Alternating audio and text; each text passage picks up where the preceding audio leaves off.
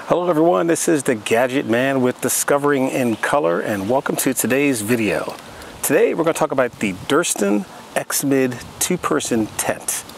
Pretty nice tent, just picked it up, set it up for the first time today. I thought I'd give you a review of my initial thoughts on this particular tent right here. So first off, like it says, it's a 2-person tent, and I'm going to go over the pros, and then I'm going to go over a couple things that I've seen that I'm not necessarily not too happy about, but I think could definitely use some improvement. So the pros in this tent. First off, it's a Dyneema tent. It's a person tent, or I should say Dyneema, or a Cuban fiber, some people know it as that. But this particular version of the 2-person tent is 100% Dyneema on the top and on the floor. It's a single wall tent, so that means with all single wall tents you have to worry about condensation, and we'll address that in a minute, a couple of my concerns on that. It has 2 doors. This is door on one side. It has a door on the other side that is exactly the same. So that's a pretty good plus. So if you got 2 people in here and they got to get up in the middle of the night and use the bathroom, then guess what? They're not climbing over somebody. A definite plus, just like a couple of the other tents that are out there. Another plus I like about this, which I saw right from the get-go, is this vestibule space here. The way this tent is cut with its kind of, I guess they call it a hexagonal cut or something like that, the vestibule space here on each side has pretty good room for things like boots or a pack or anything like that, and it's always going to be closed. A lot of the other tents that are basically A-shaped tents have it, when you open it up, one side, both sides will open, but one side it isn't quite as good. This is the way it's cut. It comes out some, so you've got room inside of here to keep a pack or shoes or anything else you want to keep. And it looks to me like it's going to stay pretty dry because this door, as you can see, goes pretty much almost, not to the bottom, but goes pretty low. And that's a good thing. So that's another good plus. Another plus that I like about this tent is the way the stakes are laid out on here. It requires 8 stakes, and it's got 4 corners, but not all of the 4 corners, which is kind of weird, has a way that you can adjust the length of the stakes.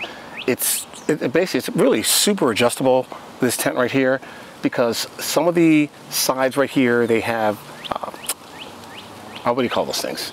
Those things that you can pull out and tighten them with, and then some of them are actually just loops that you put the tent into. Pretty nice.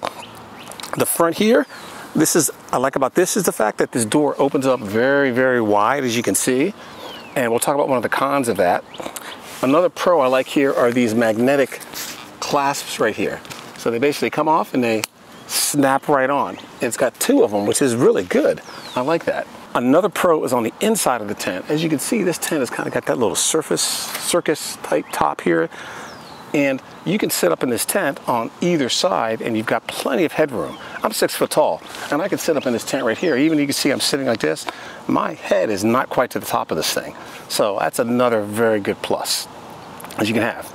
Now, me myself, I'm going to use this as a 1-person tent because I like to have the extra space, and I like to put my pack and all those type of things on the inside of this. And this tent has ample room on the inside to do it. Also, with these big doors, another pro is the fact that the wind flows right through this thing really nice. You got one side right here that is kind of basically fixed, and the other side is a huge opening. So pretty much 2/3 of the sides right here you can open up, and wind can flow through here. So that's a very good thing. I like that. All right, let's go over a couple of things that I don't necessarily like about this tent. And I would say these are not things that'll keep you from buying it, but these are things from my experience with the tent that I think they could have done this a little bit differently to basically help improve the experience. The big one I see here is they have vents on the top here for ventilation. Well, these ventilation vents, there's nothing to hold them open. There's a piece of Velcro to keep them closed, but there's actually nothing. As you see this Velcro, I can pop this thing open and they'll end up falling shut again. And if they do fall shut, that Velcro connects, and guess what? You've got no ventilation. So that means that you need to leave one of these doors open in order for this thing to ventilate so you're not dripping wet with sweat in the morning. And that leads to the con number 2. The way these doors are cut is that if you leave one of these open and you get any kind of rain or that type of stuff, it's coming inside this tent. There's just no way around that. Now, my other tent I have is my Z-Packs tent, and I hate to make a comparison with that because they're just totally two different animals, but the Z-Packs tent I have, you can actually leave a door open and it can rain, and you will not get rain on the inside. I've done it before, and so long as it's not a windy rain, no rain will come inside the tent. With this one here, the way it's cut with this huge door right here, rain will come inside of this if you leave one side open. So what you could do on an alternative is you could pop this like so, and you could actually pull this down and sleep with it with one door down, and you do have an opening right here for condensation to get out. Now, there is no real way to secure this to the bottom, so it will flap at night if you get any kind of wind, but it is a way to leave one door open and allow some condensation to flow in here. Okay. The last kind of big con that I have for this right here is the way that these doors are zippered. There are actually two zippers on this, one that goes up